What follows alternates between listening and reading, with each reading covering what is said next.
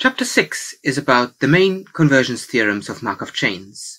They are convergence theorems to stationarity, and that's in the first instance a convergence in distribution of xn to a stationary distribution. Let's define what a stationary distribution is.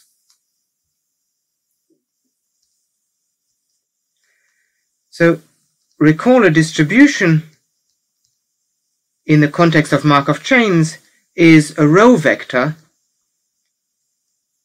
indexed by the state space I. So a distribution pi on I is what we consider here, and it is called stationary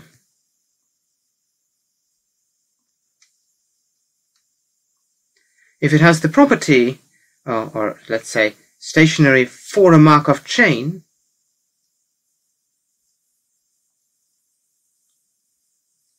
if it has the property that if we start the Markov chain according to that distribution, then the distribution of every xn in that Markov chain is going to be the same distribution. And that is true for all times n greater than or equal to naught. This sounds like a pretty strong condition, but it turns out that many Markov chains have such a stationary distribution. So recall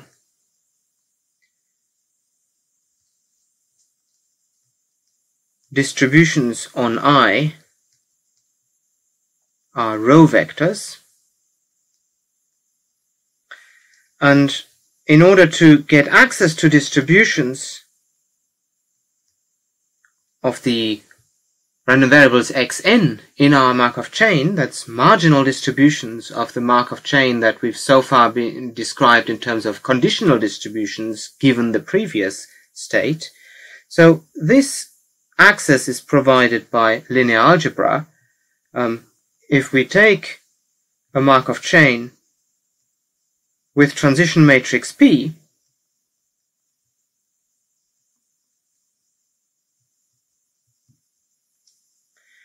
then whatever initial distribution we take for our Markov chain, we can work out what the marginal distribution at time n is.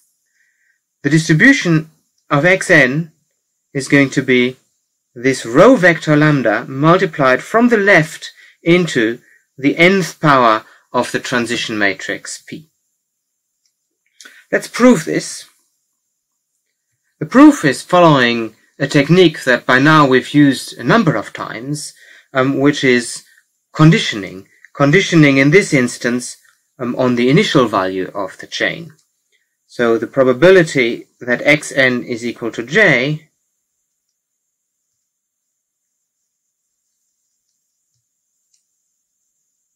is the sum over the probabilities that x0 is equal to I times the probability that xn is equal to j given x0 is equal to I.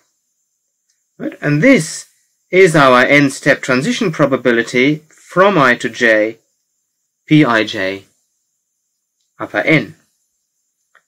And so what we see here is a sum I in I, lambda I, which is our initial probability to start in I, multiplied into pij upper n. And you may recall from the Chapman-Kolmogorov equations that the pijn is just the nth power of p evaluated in its ijth entry.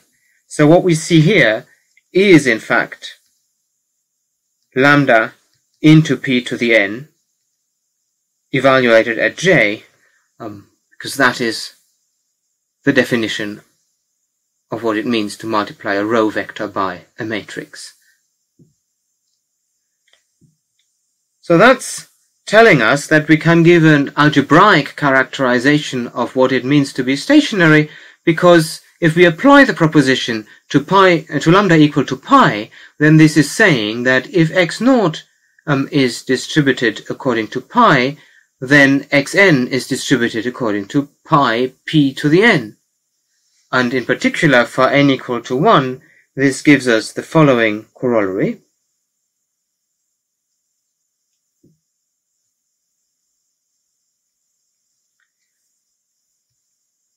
pi is stationary if and only if pi p is equal to pi. And that's an important set of equations. This is of course matrix notation, but what it means is that pi j is equal to the sum over all I in I of pi I pij, right, which we read as a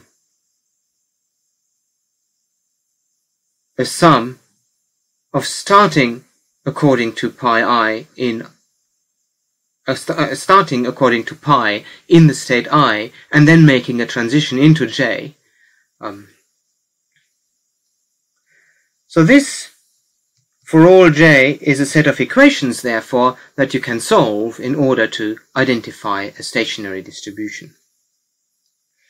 And these equations are equations that, particularly the one that I circled in red, this is maybe not the way around that you're used to, but it is an eigenvector equation that identifies pi as a left eigenvector of the transition matrix P. So we can alternatively also say that pi is a left eigenvector of P, and indeed of P to the n, because once you multiply further powers of P into this equation, everything always simplifies by this reduction rule that pi P is equal to pi. So this is an eigenvector of all the powers of P as well, but importantly, this is associated with eigenvalue 1. Okay, so this is the introduction to stationary distributions. Now, stationary distribution is one name for this distribution, and this is because of this property that all the distributions, the marginal distributions of xn, are the same. That's what stationarity expresses more generally. The other name that we can now naturally assign is invariant distribution.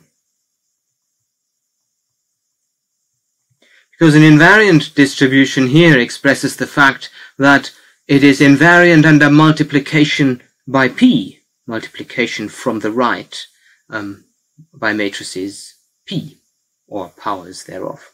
Right? So this is more an algebraic name, whereas stationarity is more about the distributions of the random variables as a name. There is a third name, and that third name is equilibrium distribution.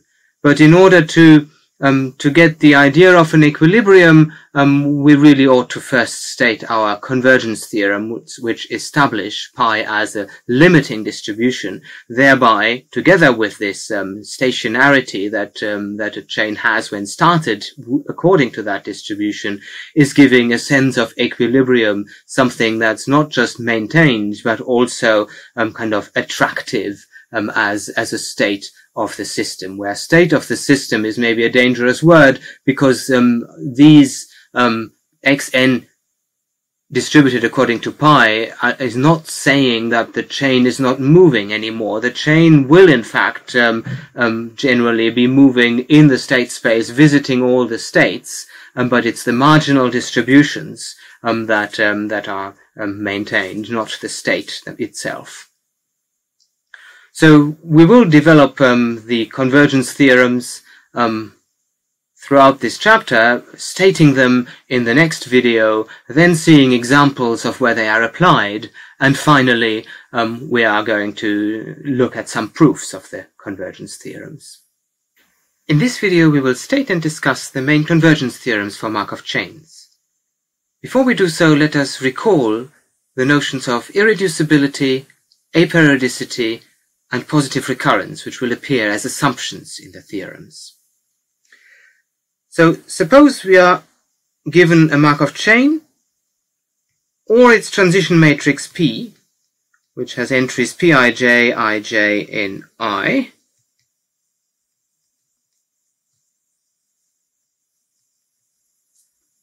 in this setting, we say that x, or indeed p, are irreducible if it is possible to get from any one state to any other state. So we can say that as saying for all I and j in the state space, there exists an n greater than or equal to naught, such that the n-step transition probability from I to j is positive. This is saying we can get from any one state to any other state. We say x, or p, is aperiodic if we can return at both even and odd states. Well, that's a little simpler than what's needed. So we don't have any restriction on when we can return to a state, in the sense that the greatest common divisor of all the possible values of n greater than or equal to 1, for which the n-step return probability from I to I is positive, if that greatest common divisor is equal to 1. We say that x, or p, is recurrent if we are sure to return to a state. That is, if for all I in I, the probability starting from I of there exists an n greater than or equal to 1, for which xn is equal to I is equal to 1. Okay, and we can write this alternatively as the probability that the first time n greater than or equal to 1 that xn finds itself back in I when starting from I, that first time is finite with probability 1. Okay, and finally we say that x, or p, is positive recurrent if that return time, furthermore, has finite expectation. That is, for all I in I, the expectation starting from I of that time, the first n greater than or equal to 1 for which xn is equal to I, that time has to have finite expectation.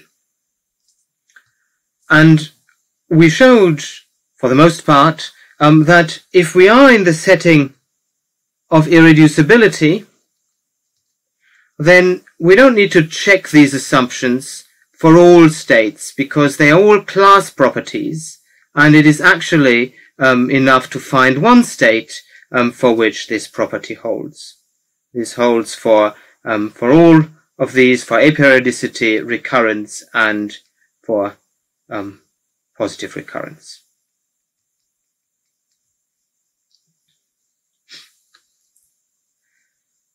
Okay, let us also introduce some notation for this expected return time. Oh, this is notation that we've already used. This is m sub I for state I. Now in this setting, we can now state the theorems. There are 3 theorems.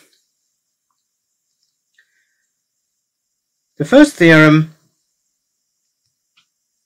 has 2 parts. It has as assumption that P is irreducible,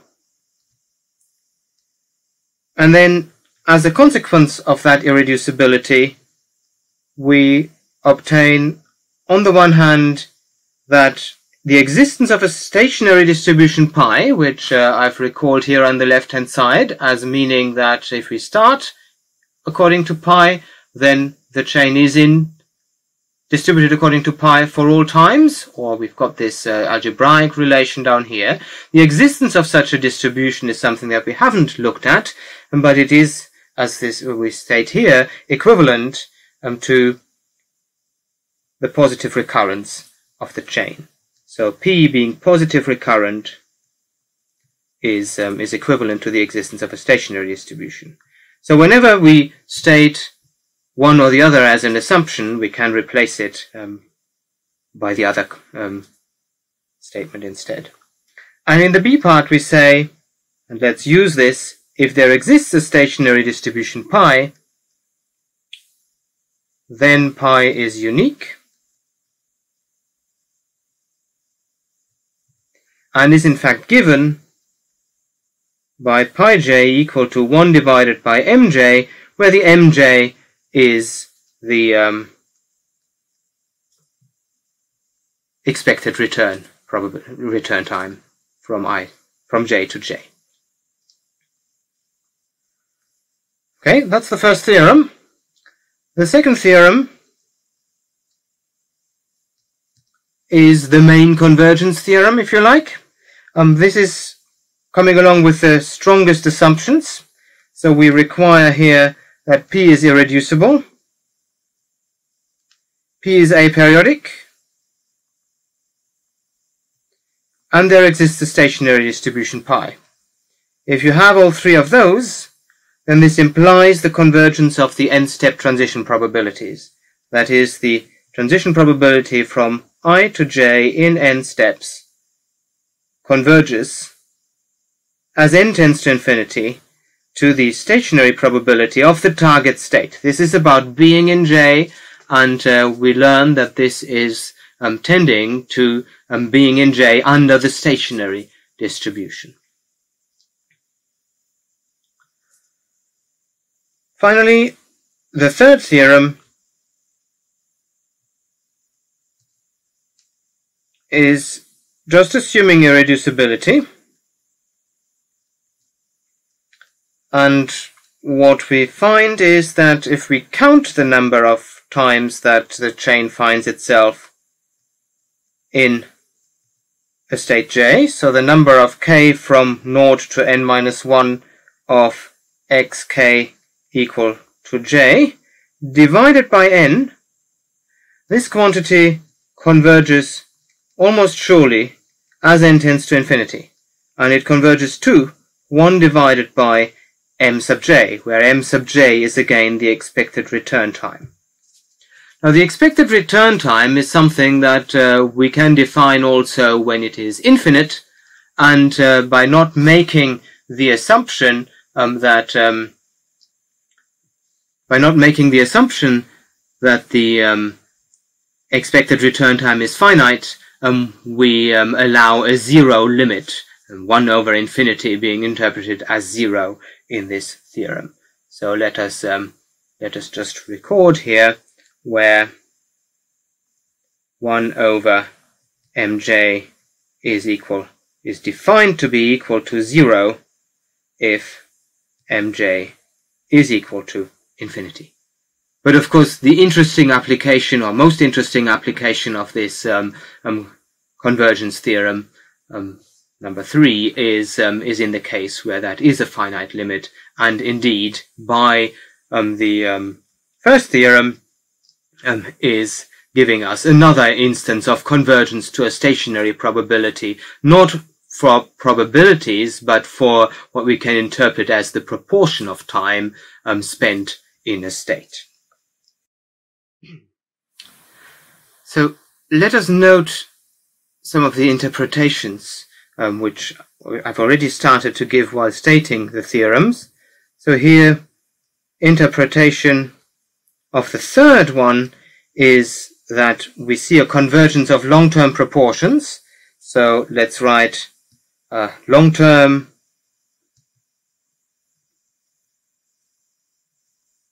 proportion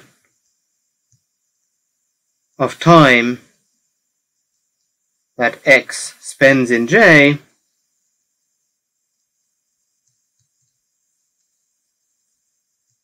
is, well, approximately equal to 1 over mj.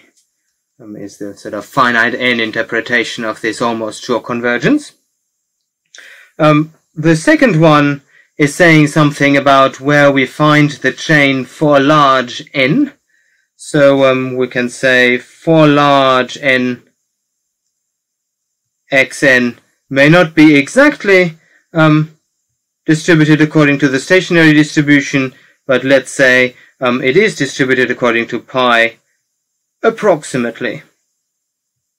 And that is to mean that the probability that xn is equal to j may not be equal to pi j, but will be approximately to pi j. And as a consequence about the stationarity observation, that if we start according to the distribution, we will be in that distribution forever. So that in interpretation is what we can give here as saying that the chain xm m greater than or equal to n is approximately a stationary chain.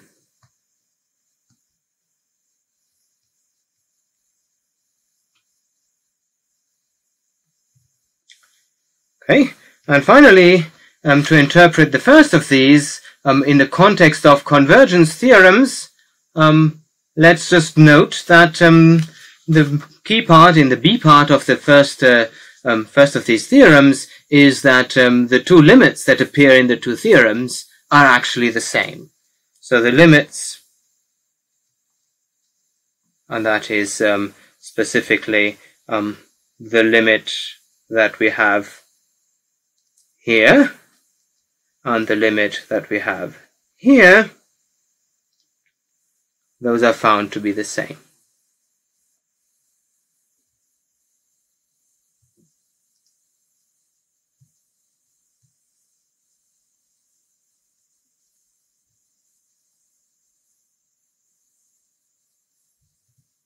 And the relevance of these convergence theorems is that, for example, in applications in statistics for Markov chain Monte Carlo methods, where you have a problem of simulating from certain distributions, but you have a Markov chain that has the stationary distribution, and indeed the Markov chain Monte Carlo method comes along with methods for constructing Markov chains with a given stationary distributions. If you cannot sample an IID sample, then this is telling you that if you have a Markov chain that satisfies the assumptions of the convergence theorem, then you at least get a sample that is not independent, but that has the property that every instance of the chain gives you a value that is sampled approximately according to the stationary distribution. And that makes it a very powerful and very useful set of results that can be used in both instances of convergence, either by saying that that you have to only run the chain long enough and it gives you one sample, and then you can have an independent chain running that gives you an independent second observation, or you can say, let's use all of them. The ergodic theorem tells us that a bit like in the strong law of large numbers, if we look at proportions of times that we are observing a j, then that will converge to what we know is the stationary probability of this value. And so that's where these theorems are extremely useful in applications. They're also extremely useful in probability theory itself, where they find applications in a variety of models where it's just a case of studying the equilibrium behavior of some system that has been running for a long time. That's often where some of the key decisions are being taken, although the system is moving around. It is kind of a stable system, and that makes for some calculations that are often a lot more feasible than calculations on exact quantities as time evolves in a complicated stochastic system. But these are still only statements of results, and what we will need clearly is examples, and that is indeed what the following video is all about.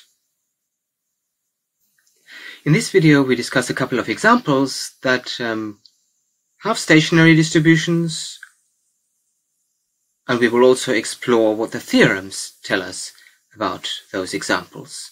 The theorems with their assumptions, which may or may not be satisfied in some instances of these examples. So the first example is a simple example just to demonstrate a calculation of a stationary distribution. So here is a Markov chain, just 3 states. So from state 1, you always go into state 2. From state 2, you can go into state 3. From state 3, you can go into state 1, but also you can stay in state 2, or you can stay in state 3.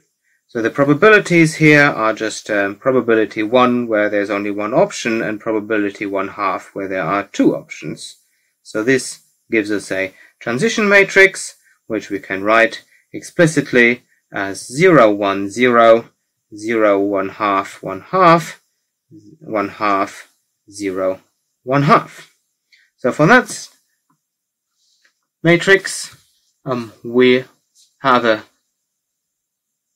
characterization of the stationary distribution in terms of the equations pi p equals pi, or we've also got them written explicitly here as the entries of those row vectors on the left and on the right underneath here. So what does that give us?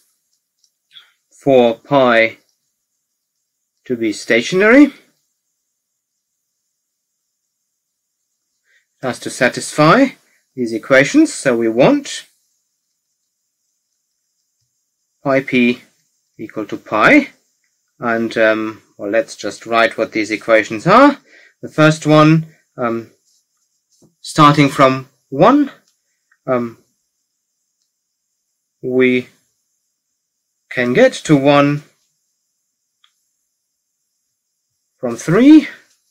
So I should be writing pi 3 times 1/2 because that's the order in which the matrix product goes. So this is starting from 3, moving to 1 with probability 1/2. Whereas pi 2 is the probability of starting from 1 and then moving into 2 with probability 1, or starting from 2 and moving into 2, well, staying in 2 with probability 1/2. Finally, pi 3 is equal to 1/2 pi 2 plus 1/2 pi 3. I've given you in my verbal explanations an interpretation of what this means as the distribution of x1 and this as the distribution of x0. So it's all about starting somewhere and moving into the target state. That's what the right-hand side captures here.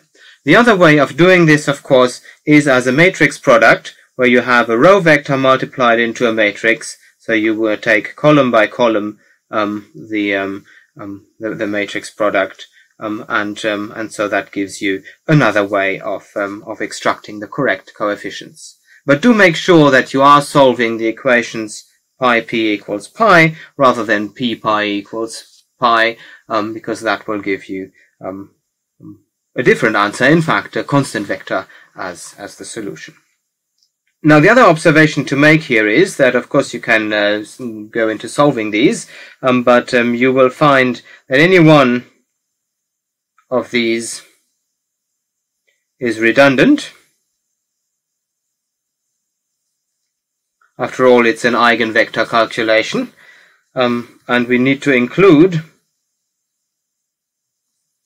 a normalization condition which is required for these pi's to be a probability distribution. So we need to have the sum of the 3 numbers, pi 1 plus pi 2 plus pi 3, equal to 1. So that effectively we are solving not just the pi p equals pi, but also the pi 1 plus pi 2 plus pi 3 equals 1. That together gives us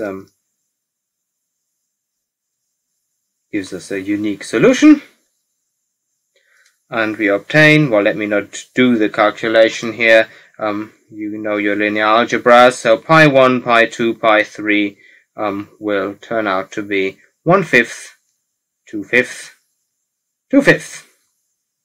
And you may want to interpret this. Why is it less likely to be in state 1 under the stationary distribution? Well, from 1 you always move away, from 2 and 3 you can stay.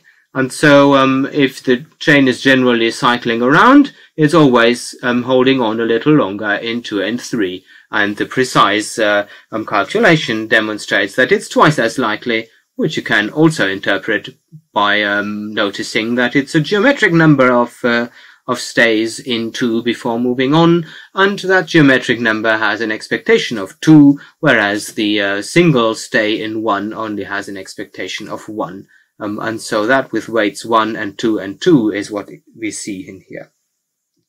So we have from theorem 1, which I've recalled here, that in this irreducible case, the existence of a stationary distribution means it's unique. Well, we knew that, but also that this is 1 over the expected return time. So we have, with this calculation, also a vector of expected return times.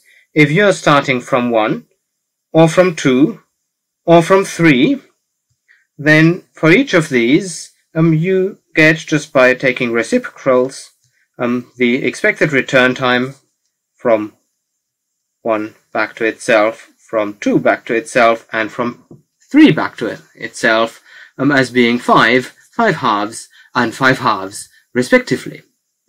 And again, it's not exactly surprising that this is happening. From 1, you will definitely have to make a full cycle, and that will take 1 step to get away from 1, 2 steps on average to move from 2 to 3, and 2 steps on average to move from 3 back to 1.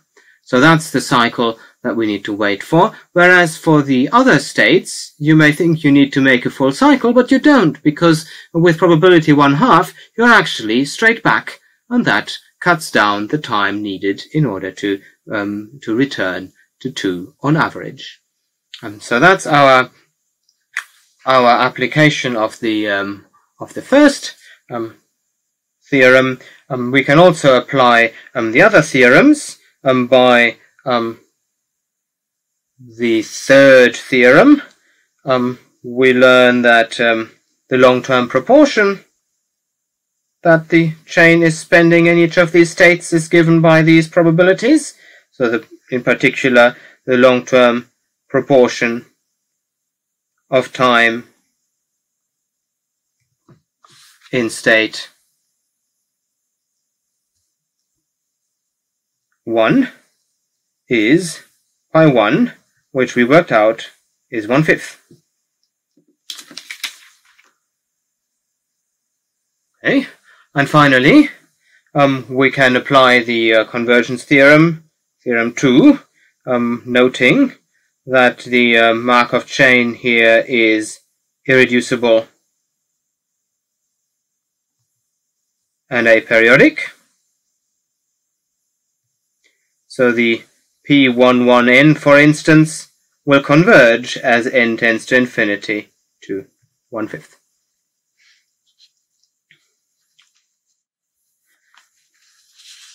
Okay, that's our first example. So let's have another one. The final example for today is an example that we've seen a lot, and that brings in the infinite state space. So this is kind of a gambler's ruin situation, or one-dimensional random walk situation, but we will again slightly modify this process so that it suits our calculations, or rather makes these calculations particularly nice. So what is this example? In this instance, well, in all instances, really, we have 0, 1, 2, etc. as our state space. But in this instance, I want to say, again, in variation to what we've had previously, that my probability from 0 to 1 is equal to P, and the probability from 0 to 0 is equal to Q. And otherwise, it's the usual Pi, I plus 1 equal to P, and Pi, I minus 1 is equal to Q for I greater than or equal to 1. And notice, of course, that this one here is just another instance of that one there, so that we actually extend the pii plus 1 equals p to include starting from 0. And that is why the formulas are a little nicer when we now start writing down our equations. So then pi p equal to pi leads to a recurrence relation where essentially we have pi I equal to pi I minus 1p plus pi I plus 1q. So to get into I, you can start from I minus 1 and move up with probability p, or you can start from I plus 1 and then move down with probability q. That makes for the most equations here, but there is one more equation that we need to consider, and that is the equation pi naught equal to pi naught q, because in this instance you can stay in 0 with that probability q, and then plus pi 1 q as before for I equal to 0. So if you solve these, let me not do it. We've seen lots of recurrence relations, and I didn't give you much detail on those, but you know what your general solution is. You can plug it in, you do the normalization, solve these, normalize, and then you find that pi turns out to be geometrically distributed with success parameter 1 minus q divided by p. Well, when that is meaningful, that is when p is less than q, and we know that that was required for positive recurrence. And so only in that case we stand any chance of finding a stationary distribution, because our theorem 1 tells us so. The existence of a stationary distribution is equivalent to the positive recurrence of the chain. Okay, well, this is the end of our examples video.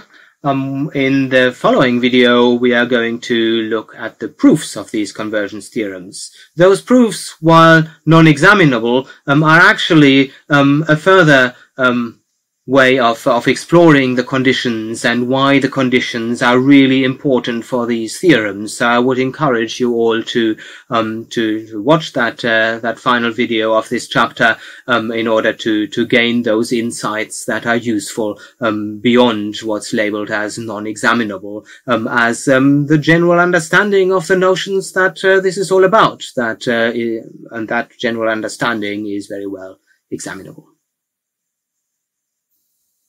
In this video, we will have a look at sketch proofs of the main theorems. I've recalled the main theorems here.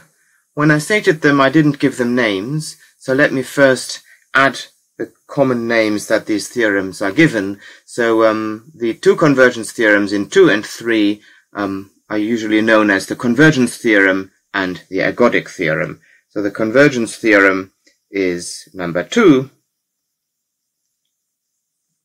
So let me mark that here. And the ergodic theorem is number 3.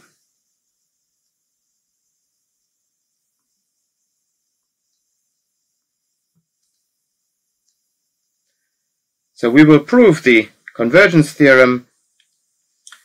So recall the assumptions, that's quite crucial here. So we have to assume not only that the Markov chain is irreducible, but also that it is aperiodic.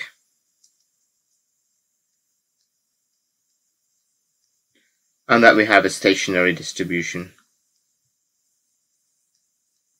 that we denote by pi. Okay,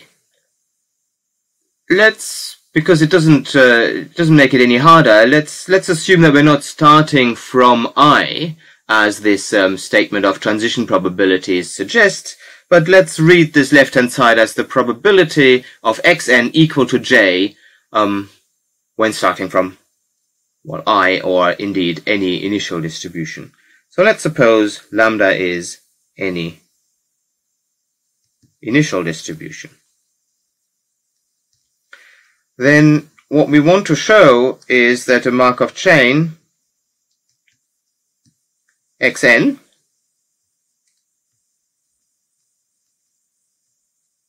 that's our Markov chain starting according to lambda. And let's also consider a Markov chain yn with the same transition matrix. This is all about the same transition matrix P. But let's suppose that one is starting according to the stationary distribution. We know that stationarity means that the distribution at time 1 is the same as the distribution at the beginning, and indeed that all distributions at time n are the stationary distribution. So we have here a Markov chain that not only in its initial distribution, but in fact in its distribution at any time n gives us the stationary distribution. And that will be useful in order to establish this convergence to the limit, because we will in fact be comparing the distributions of the Markov chain xn at some large time n and the distribution of the Markov chain yn at some large time n. The same large time n. So now let's have a picture. And the picture is explaining how we can use yn in order to describe xn in the long run. So here is the setting. We have a Markov chain xn, which is starting somewhere, and it's moving in our state space.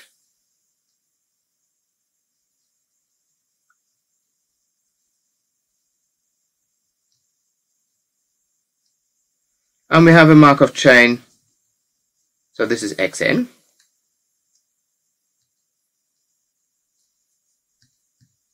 And we have a Markov chain yn that is also moving in the state space. But there will be a point when the two Markov chains meet.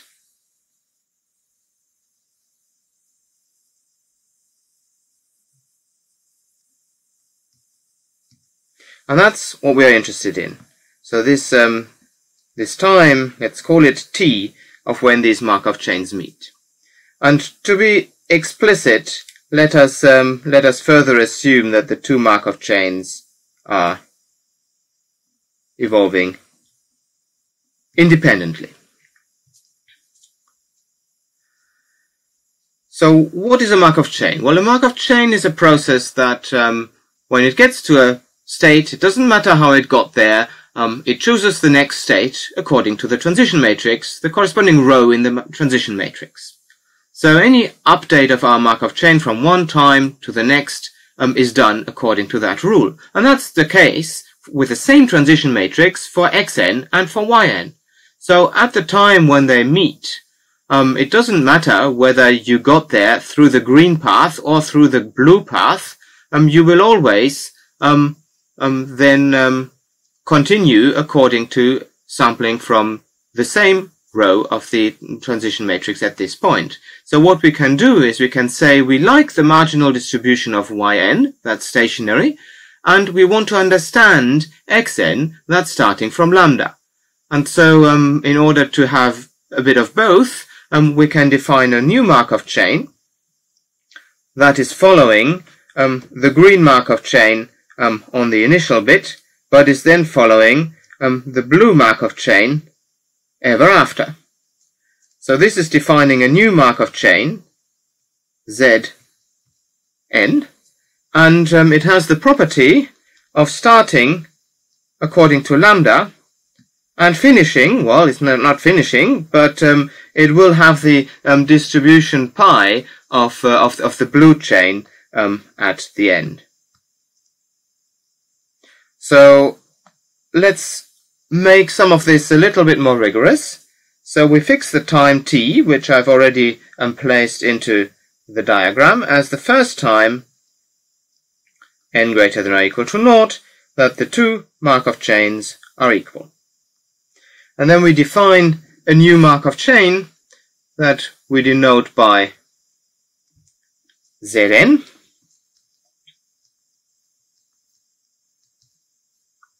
which is equal to either xn or yn, depending on whether we have reached the time t yet, in which case we are with the green chain xn, or if we have reached t, then we are with the blue chain, the stationary chain. So, there are now a few things to do, but the key point is that Zn is a Markov chain, and it is starting according to lambda. Right? It's obvious that it's starting according to lambda because x naught is equal to z naught. That it's a Markov chain, I've argued, is just because the way it updates at every step is doing what it should do, either because that's what the green chain is doing, or that's because the blue chain is doing. So it is our Markov chain of the type that we want, and because it is also starting from lambda, it has the distribution the same as the xn chain. So it is a Markov chain of the kind of type that we want to see has its marginal distributions converge to stationarity. So now, where do we take it from here? Suppose we know already that the probability that this time t is finite is 1. So it will always happen that the two Markov chains meet. Then what that gives us is that the probability that we are in the second event is tending to 1, and the probability that we are in the first event is tending to 0. So if the probability that t is greater than n tends to 0, then this part of the definition of z is having less and less impact, and indeed the yn, which we know has distribution pi, is what the zn ultimately ends up being. And so we can have a little calculation now. Let's compare what we need to compare for our convergence theorem. The marginal distribution of x is on our left-hand side, so probability that xn equals j, and the pi j is on the right-hand side. Now in the setup that we have, we can think of the xn as zn, because zn is just another Markov chain starting according to lambda, and the pi is just what we find everywhere in the y chain. So this is the probability that yn is equal to j. And now it's not hard to convince yourselves that if you take the difference between two probability mass functions for random variables on the same probability space, then this is bounded above by the probability that these two are not equal. Right? Sort of everything where they are equal kind of cancels, so this is what remains. But the probability where they are not equal, well, Zn is equal to Yn unless we have t greater than n. So this is actually the same as the probability that t is greater than n that we've seen, or rather supposed we knew the finiteness of t, but once we know that, we know it converges to 0. And that's what we wanted to show, because that means that on the left-hand side here, as n tends to infinity, we find that the probability of xn equals j approaches pi j. That's our claim. Now, showing that this time t is finite is something that I'm not going to write down anything, but I can give you a verbal discussion of why you would believe that to be true. Although we are used to Markov chains that are single Markov chains, remember the example of the d-dimensional random walk where we were considering d-independent simple random walks in one dimension and said, well, that's another Markov chain. Well, let's do the same here. Let's consider a state space, which is not our original state space, but the Cartesian product of that state space with itself. So I times I. And we consider two independent chains running on that state space. Well, that's not too different from what we've been doing. We started with two independent Markov chains, according to some initial distributions. But that pair, in fact, is in itself a Markov chain, and we can collect some properties for that pair. Right? We know that pi is a stationary distribution in one component, but if you take the product distribution, where each component is independently distributed according to pi, then that is going to be a stationary distribution for the pair, because each marginal is just going to be pi at all times. And so from there, you have the existence of a stationary distribution for the pair Markov chain, and the existence of a stationary distribution is equivalent to the positive recurrence. And the positive recurrence is the finiteness of these expected return times. But now it's expected return times of the pair-valued chains that are finite. And if we are waiting for the pair-valued Markov chain to return or to visit in the first place a given point, such as I, where it's kind of on the diagonal, meaning the two coordinates will be the same, well, that sort of hitting time now finds itself having a finite expectation for the pair-valued chain. And that is saying that this random variable t, which doesn't even care where we meet, has to be finite almost surely.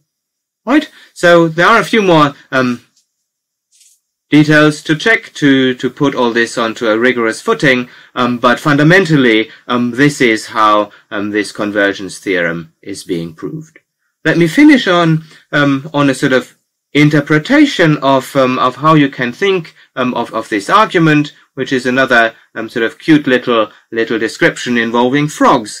If you think of one frog on a state space of lily pads, well, that's what we've done, then you can very well imagine two frogs on lily pads hopping independently, and there will be a point where they find themselves on the same lily pad, and from that time they're happy ever after, hopping together as for the rest of time. So that hopping together is the yellow and the blue chain being coupled. This coupling method, as this is called, certainly finds a quite nice setting in this example of frogs.